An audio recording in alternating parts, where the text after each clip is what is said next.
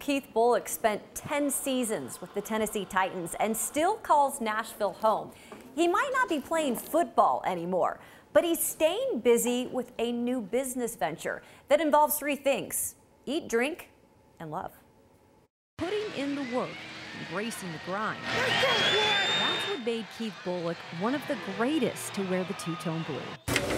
Now the former linebacker is tackling a new challenge, stirring up something special. I was looking for in a local investment. I wanted to find something that was Nashville, something homegrown.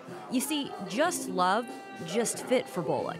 He's not a big coffee drinker, but he believes in what the company stands for, giving a majority of its profits to worthy causes. Our core values are, to be genuine, to be excellent, and to be a catalyst of love. And that started with Rob Webb and his wife, Emily, when they adopted their two daughters from Ethiopia. And that was an immediate connector with Bulluck, who grew up in a similar situation. Through as a foster kid, living with a white family, so it's kind of similar in the sense that I can relate to all facets of it. The franchise is quickly spreading across Tennessee, and Bulluck is now the proud owner of Just Love in Franklin.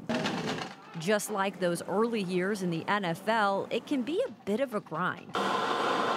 Operations is a big challenge, getting the shop to operate the way that I want to.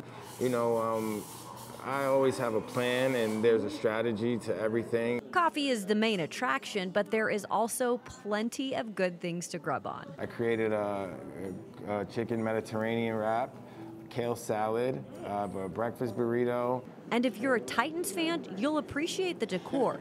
Everything from old newspaper clippings laminated in the tables to a giant mural. The only thing I asked for specifically was the Steve McNair. You know what I'm saying? It fits that he's up there smiling down and watching us do our thing down here. I know he'll be laughing if he knew I was doing a coffee shop. Bulluck gave Titans fans years of happiness, and that mentality won't change, hoping customers will leave his cafe feeling the same way. All in all, when they leave, feel good about themselves, feel good about what's going on. I want this to be a space where people can come clear their mind, just a place to feel good.